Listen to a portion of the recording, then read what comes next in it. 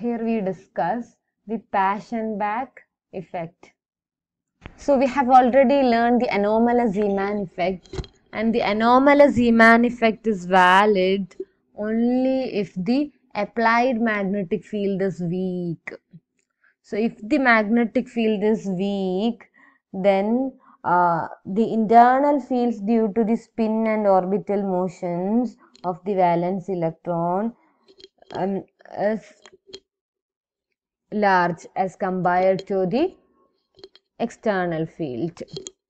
So for very small magnetic fields, the external magnetic field is said to be weak as compared to the internal fields.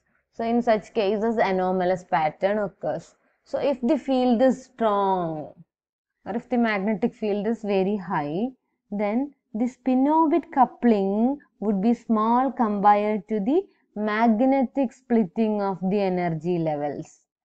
So we can neglect the spin-orbit coupling in the first approximation. So we have seen that in the presence of a weak magnetic field, L and S presses around J, and J presses around the applied magnetic field B. But if the magnetic field is very, very strong, this coupling between L and S breaks, and therefore L and S separately presses around the applied magnetic field. So we don't have to take J in such cases. So S and L separately presses around the applied magnetic field. So in the presence of the strong magnetic field, the anomalous Zeeman pattern changes to normal Zeeman pattern. So this phenomena is called Paschen effect.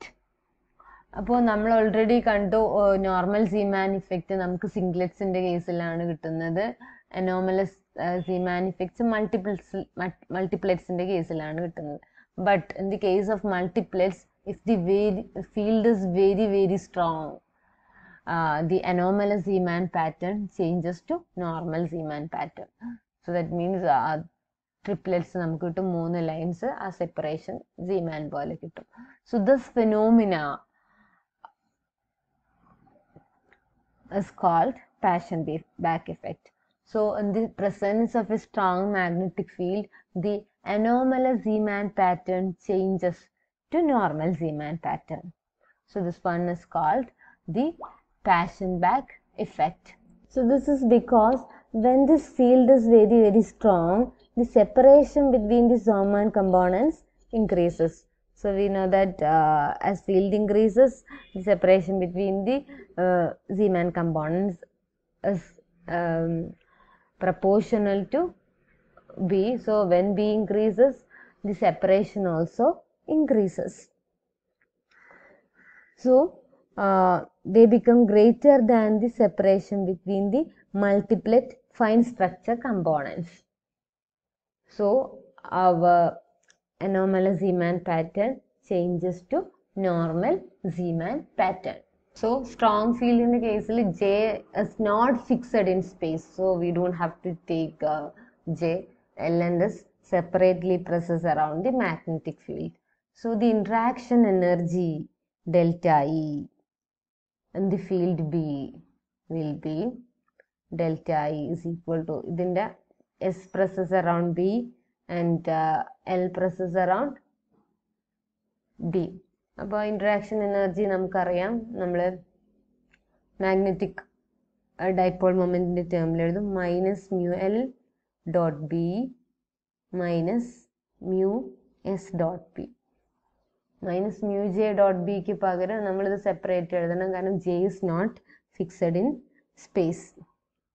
And രണ്ട് രീതിയിൽ എഴുതാം കേട്ടോ. അപ്പോൾ നിങ്ങൾക്ക് ഇങ്ങനെ എഴുതാം. So mu L is equal to, നമുക്കറിയാം ഗൈറോമാഗ്നറ്റിക് ratio times L. So G into E by 2m എല്ലാണ് mu L വരുന്നത്. Okay, so minus e by 2m, g is 1, so minus e by 2m L. So substitute ചെയ്ത് കഴിഞ്ഞാൽ E by 2m L dot P. And mu s in the case, spin motion in the case, land energy factor 2 ആണ്. 2 into minus E by 2m s. So we have E by m s plus minus plus I E by m s dot p. So E by 2m L dot b എന്ന് പറയുന്നത് LB cos theta, cos of angle between L and B, and S dot B is S magnitude of S into magnitude of B into cos of angle between S and B. അപ്പോൾ നിങ്ങൾക്കറിയാം ഇതിന്ന് നിങ്ങൾക്ക് എല്ലും ബിയും തമ്മിലുള്ള angle, ഇതിൻ്റെ projection എന്ന് പറയുന്നത് ML ക്രോസ് H ആയിരിക്കും. അതുപോലെ തന്നെ ഈ മാഗ്നിറ്റ്യൂഡ് ഡിറക്ഷൻ എന്ന് പറയുന്നത് L ആയിരിക്കും. ഓക്കെ, അപ്പോൾ അത് സബ്സ്റ്റിറ്റ്യൂട്ട് ചെയ്ത് കഴിഞ്ഞാൽ നിങ്ങൾക്ക് E by 2m LB cos of angle between L and B നമ്മൾ ഓൾറെഡി ചെയ്തതാണ്. ML cross H by L. L is root of L into L plus 1 cross H ആണ്. സബ്സ്റ്റിറ്റ്യൂട്ട് ചെയ്യണമെന്നില്ല, കാരണം ഇവിടെ L ഉണ്ട്, അത് ക്യാൻസൽ ചെയ്യും. And E by m SB MS cross H by S. So this S and S cancels, and we have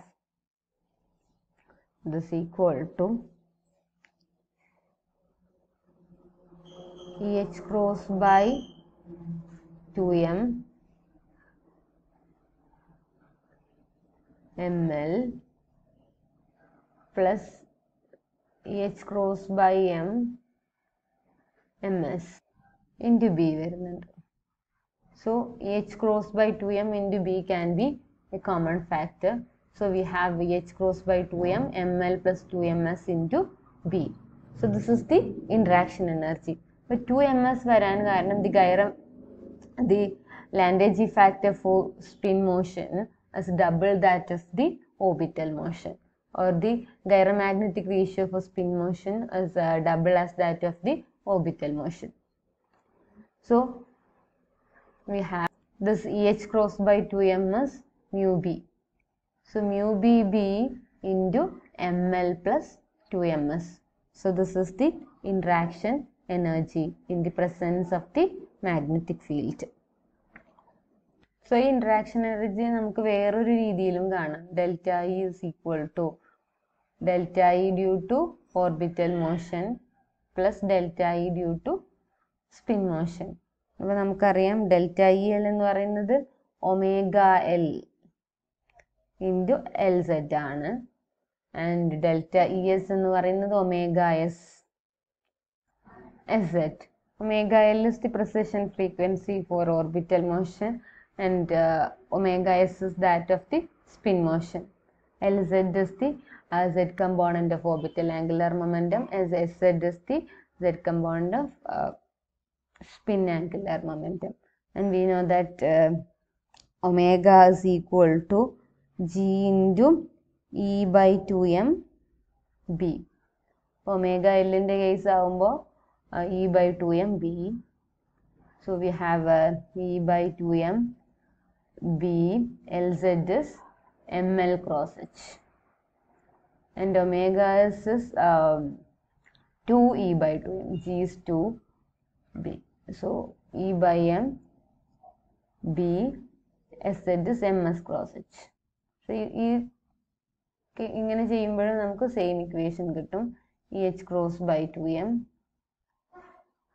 ML plus 2ms into B. So this is mu BB into ML plus 2ms. So in wave number units, this is given by delta T is equal to delta E by HC. So we have this ചെയ്യുമ്പോൾ നമുക്ക് EB by 4 pi MC ML plus 2 ms. So which is ml plus 2 ms into the Lorentz unit. So ms വേണമെങ്കിൽ നിങ്ങൾക്ക് substitute ചെയ്യാം കേട്ടോ. ms എന്ന് പറയുന്നത് plus or minus half ആണ്. So ml plus or minus half into 2. So plus or minus 1 Lorentz unit. ഇങ്ങനെ എഴുതാം. So now consider two energy levels in the absence of field, E0 prime and E0 double prime. So this is when V equal to 0. So when we apply the magnetic field, a strong magnetic field here, so then the energy of this level changes. So E0 prime is changed to E prime, which is E0 prime plus this interaction energy delta E, that is ml plus 2 ms into mu bb. So prime coordinate and ml prime 2 ms prime എന്ന് എഴുതാം. അതുപോലെ second energy level E double prime ആവും, which is initial energy in the absence of field plus presence of field ഉള്ളത് interaction energy ആണ്. ml double prime plus 2 ms double prime into mu bb. So in the absence of field, the energy difference is just E0 prime minus E0 double prime, which is h nu. അതിന്റെ corresponding frequency, spectral line frequency nu ആണെങ്കിൽ h nu എന്ന് എഴുതാം. So in the presence of field, the energy difference is E prime minus E double prime is E0 prime minus E0 double prime plus. So ഇത് minus ചെയ്യുമ്പോൾ ml prime minus ml double prime delta ml into mu bb plus 2 times delta ms into mu bb, where delta ml is ml prime minus ml double prime and delta ms is ms prime minus ms double prime. So but we have the selection rules. Delta ml is equal to 0 plus or minus 1 and delta ms is equal to 0 always. So substituting this, we get E prime minus E double prime is equal to E0 prime minus E0 double prime plus this is delta ms is 0, so delta ml into mu bb. So delta ml can have three values, 0 plus or minus 1. So this every energy level, every spectral line split into 3 lines because there are 3 values for delta ml. So which is similar to the normal Zeeman effect. So ഏതൊരു spectral ലൈനും അത് ഒരു ലൈനിലുള്ളത് നമുക്കറിയാം mu ആണ് അതിൻ്റെ frequency എങ്കിൽ h mu plus delta ml into mu bb. So അതിൻ്റെ corresponding frequency എന്ന് പറയുന്നത് mu plus delta ml into mu bb by h. Mu bb by h നമ്മൾ സബ്സ്റ്റിറ്റ്യൂട്ട് ചെയ്യുമ്പോൾ EH ക്രോസ് ബൈ 2m ആണ്. So delta ml into EH cross by 2m EB by 4 pi m എന്ന് കിട്ടി. So delta ml 0 ആകുമ്പോൾ new തന്നെ വരും ഈ line. Delta ml 1 ആകുമ്പോൾ nu plus EB by 4 pi m. Delta ml minus 1 ആകുമ്പോൾ new minus EB by 4 pi m.